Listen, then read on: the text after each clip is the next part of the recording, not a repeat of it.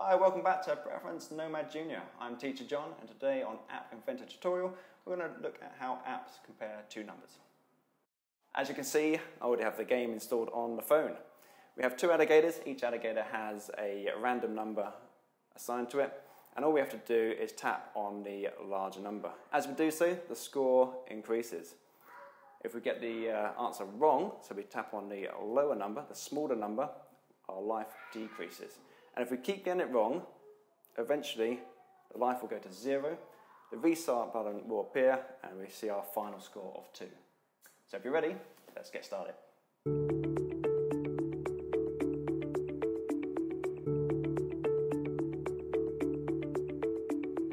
Okay, so let's start with the designer.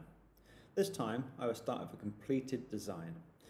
You can see I have all the images, labels and arrangements and the media files in the project. You can pause the video and replicate the designer and file your own pictures first.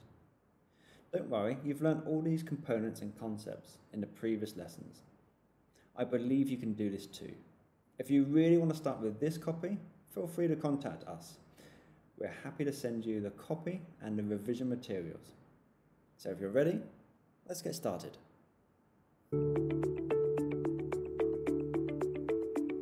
First, we need to create two variables, life and score, with initial values of 3 and 0 respectively. They're for the app to remember the data of the game. So if we click on variables, initialize global, first one change to life, and the second one change to score. Now we need to link that to a number, so click on the block mass and insert.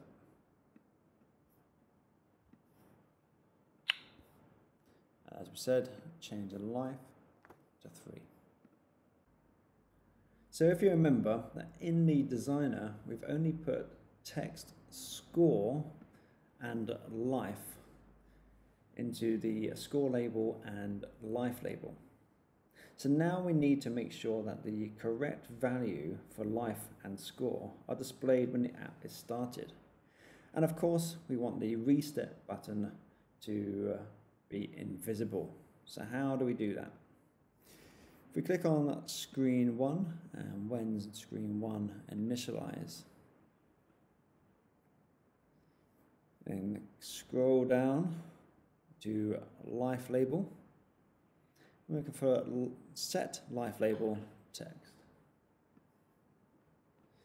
Now we want to join the word life to a global life. Now we can do this in the text block. And there we have join. And we're going to go back into text and select the first one, which is a string block, and type in the word life. And we're going to link that to the global life, so back to variables. We're going to get that information and set to global life. Now for score is exactly the same, so we can actually duplicate the life label and just change the relevant information to score and global score. We've only put text score and life in the score label and life label. So now we need to make sure that the correct values for life and score are displayed when the app is started. And of course, when the game is just started, the restart button should be invisible. So how do we do that?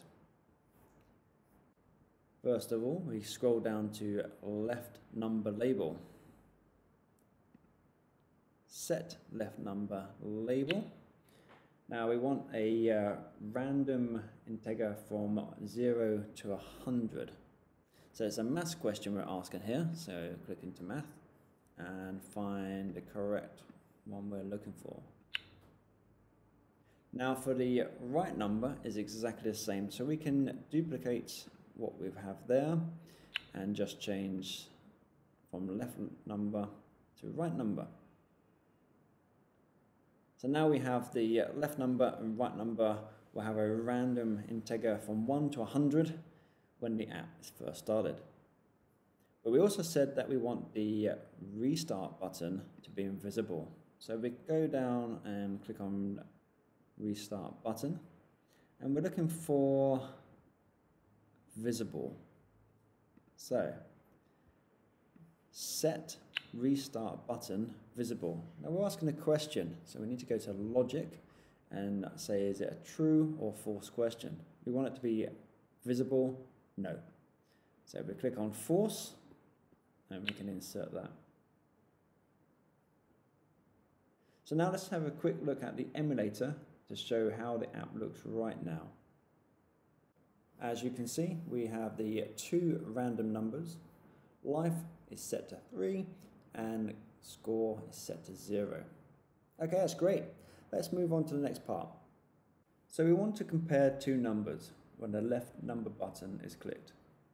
In the programming world, computers use relational operators to compare two numbers. There are 6 basic relational operators. We will take a look at 4. Equal, not equal, greater than, and less than. We usually use the relational operators together with conditionals. They can tell if a comparison of numbers is true or not. So let's take a look at the left alligator button. We want to know when the left number button is clicked, the question will be asked. So if we select the second one down and left number, if the left number label is greater or bigger than the right number label, then we will get 1 point. But as you can see, we can't slot that in. So we're going to go now to control. We're going to use if, then, else. This will become quite clear in 1 minute why we use this one. So now we can slot our question into the if. So when left number button clicked, if the left number is greater or bigger than the right number, this is when we will say then the points, the score will be adjusted by 1. So go to variables, set global score, and then if we select the third one down and then go back to variables, we're going to get the original information, which was 0 from the global score, and we're going to increase it by 1.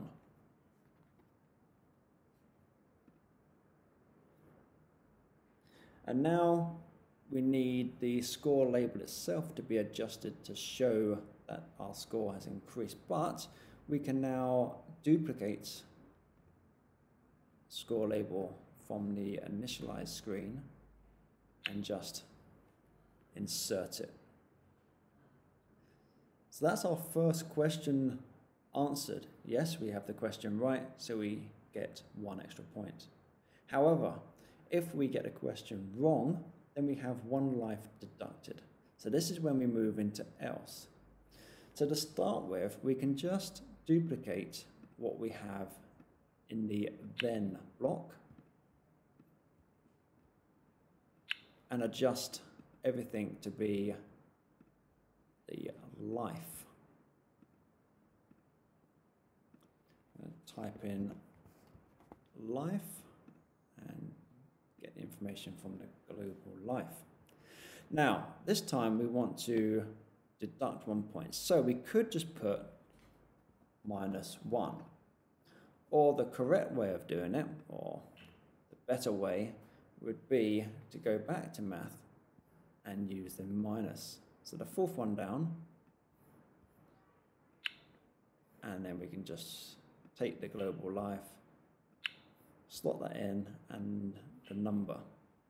We'll just readjust that back to 1, and that's much better. We'll just delete that one, and then move on to the next part.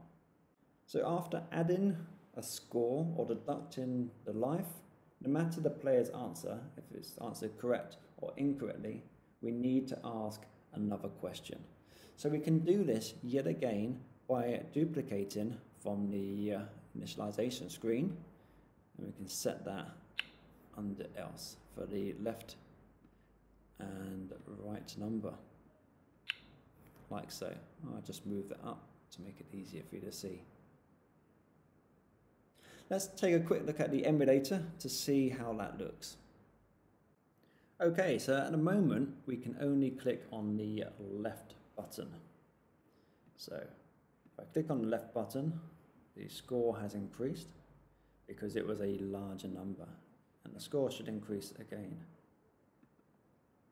This time we have a lower number, so we should see a deduction of life. And what we need now is some more lower numbers, just to demonstrate that when the life gets to 0, it will continue into a negative number. So we need to set another relational operator. So let's take a look. So if we click on math, and this is the one we're going to use, is the equals to. So back to variables, and we're going to get the global life, and we want that to equal 0. So let's select the first one down. So there's our question.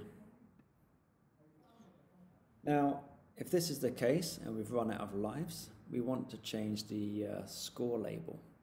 So if we duplicate the score label from there, and we just change that now to say final score. And because it's the end of the game, we want to make the left and right alligator button disabled. So if we click on left number button and we select enable, is that true or false? So we take a look at the logic, and we know this now to be false. We can just duplicate that again and change it from left number button to right number button. Now, because the game is finished, we also want the restart button now to be visible again. So if we just scroll down to restart button, and we find visible. So restart button visible. And this one wants to be changed to true. Now, we want to link all this together. So we're going to use another if, then, or else. So back to control, if, then, or else, and slot that in underneath the other one.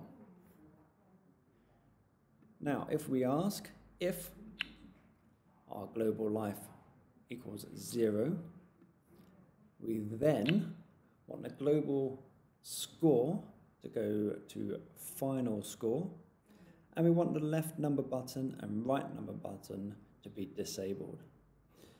The restart button to be visible again.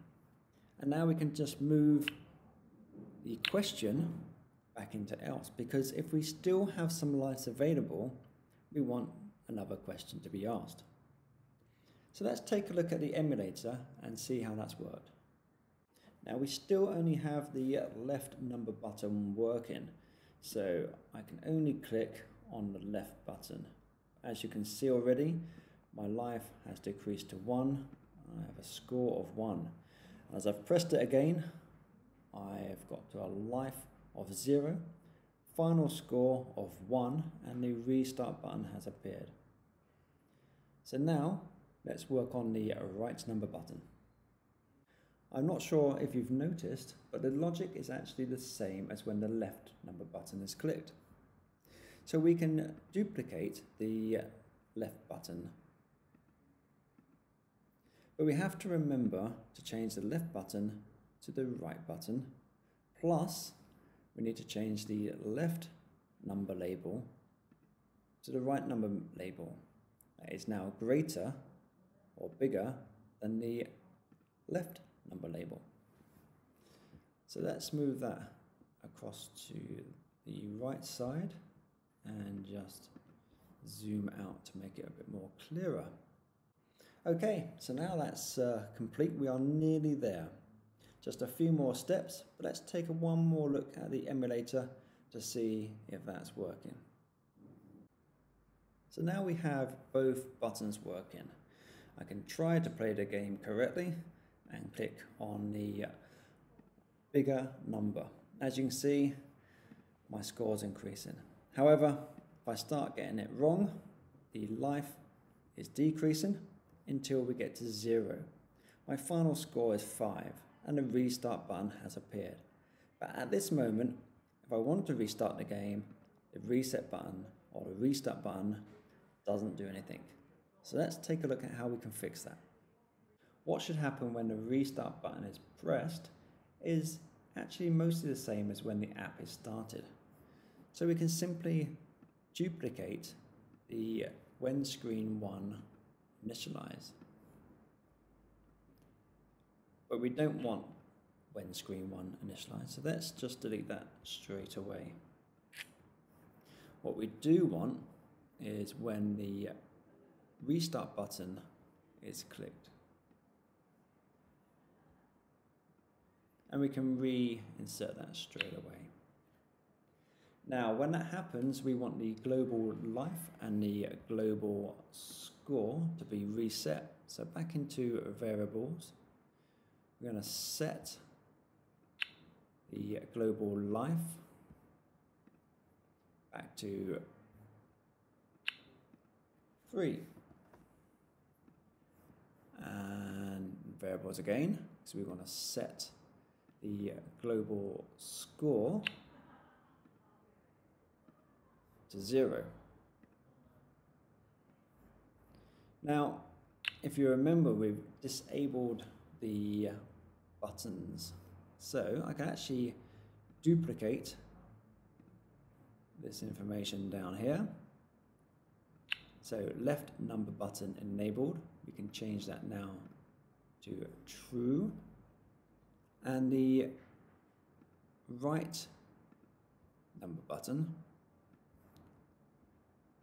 also can be changed to true. Well, that's it all complete. Hopefully the game should work perfectly.